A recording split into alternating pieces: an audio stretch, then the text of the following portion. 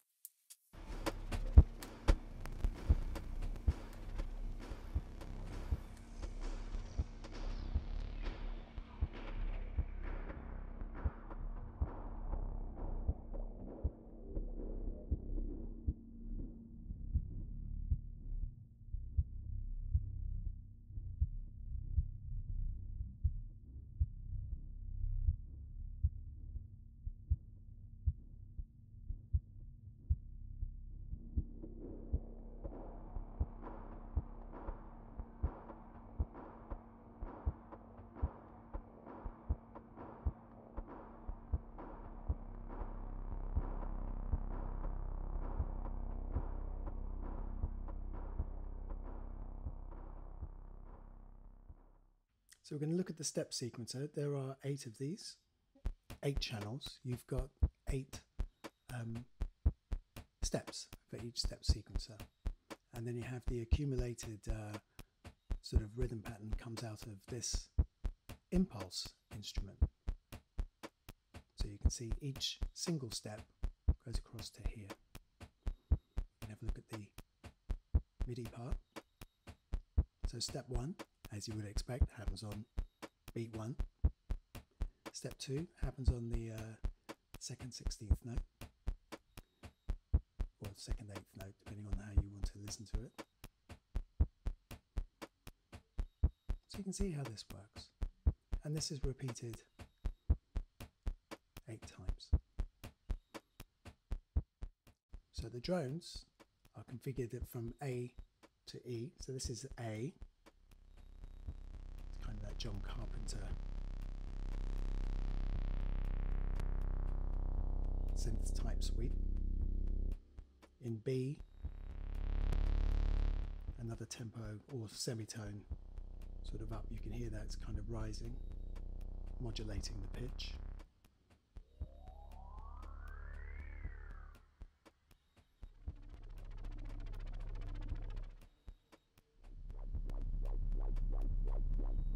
So we get all of those effects, or all of those sorts of sounds. We get all of those sounds in there, and you can balance them out in terms of their relative levels.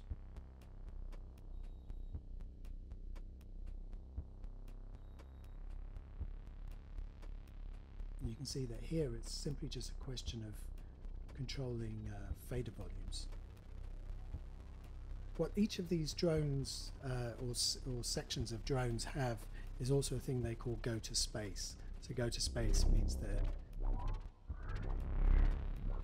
the volume is modulated, and you can see the volumes going up and down.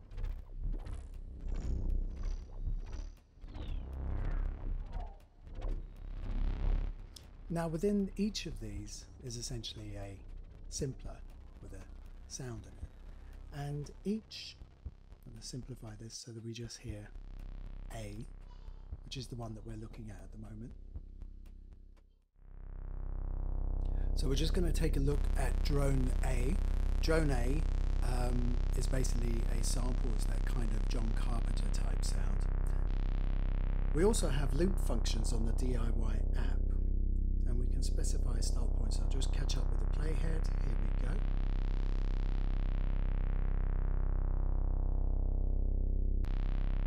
So now you can loop a specific section. You can make it quite small. It's kind of nice. But then what we also have is a drag function, which is where it says drop A, drag A, and then we can move the start and end points, and then catch the playhead at the other side.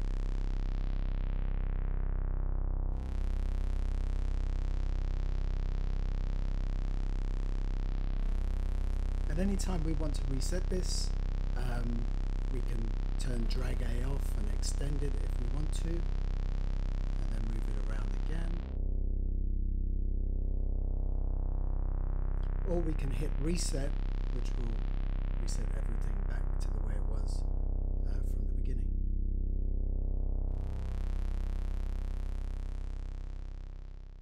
And this kind of arrangement for the drones is repeated through each of the 6, drone 0 to drone 5. Each of the drones, we also have these coloured balls called the Dronemixerballs, and these give you control over the panorama in terms of from front to back and from side to side. These can also be under the control of a kind of having some form of gravity in terms of being able to move it around so that it ping-pongs around in the within the square. So there's quite a lot of motion here. This is number 1. The next drone is coming in.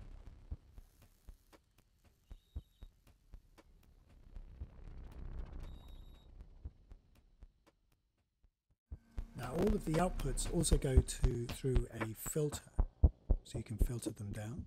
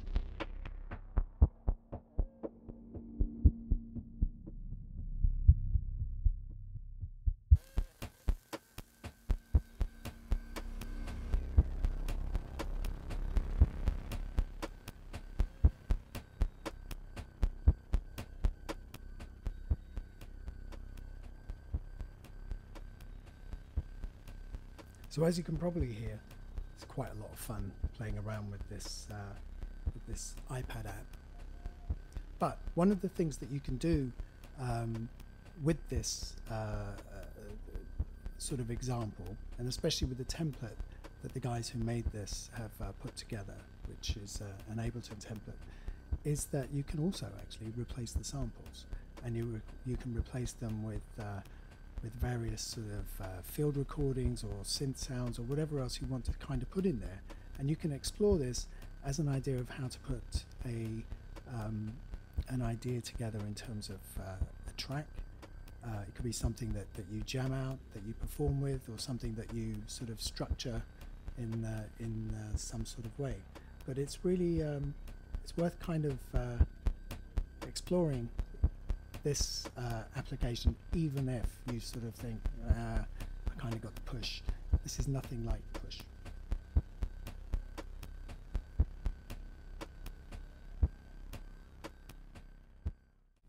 You also have effects on each channel. They include quite rudimentary ones in terms of reverb and delay.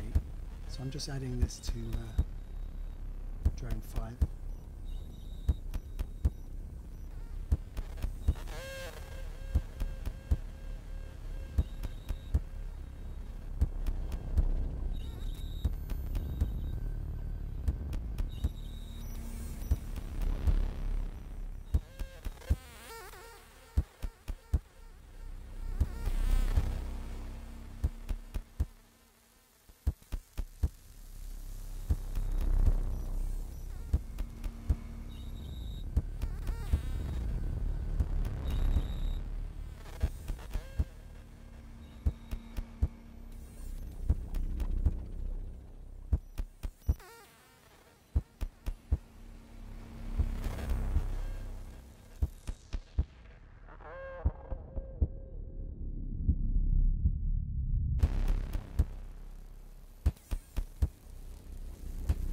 Alter the gravity, the speed with which they collide and throw against each other.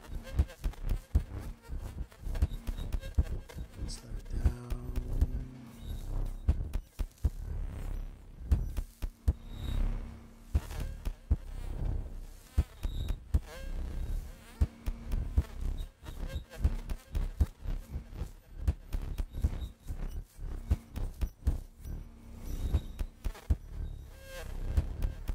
One.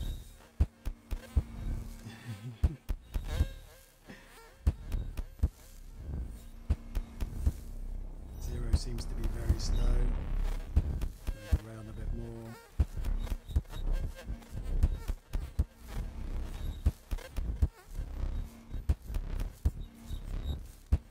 Turn them off.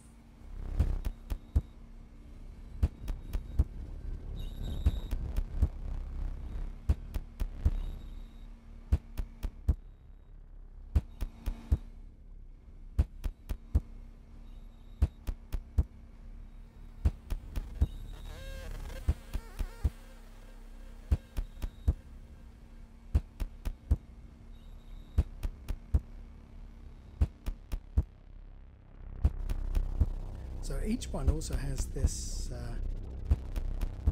sort of bouncing ball for a filter, which it's not really a filter, but it kind of controls an EQ.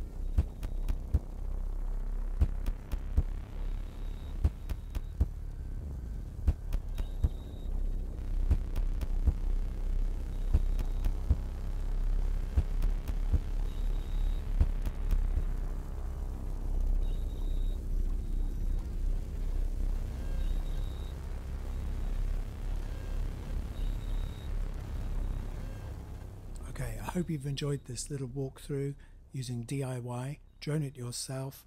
It's for the iPad version of Lemur.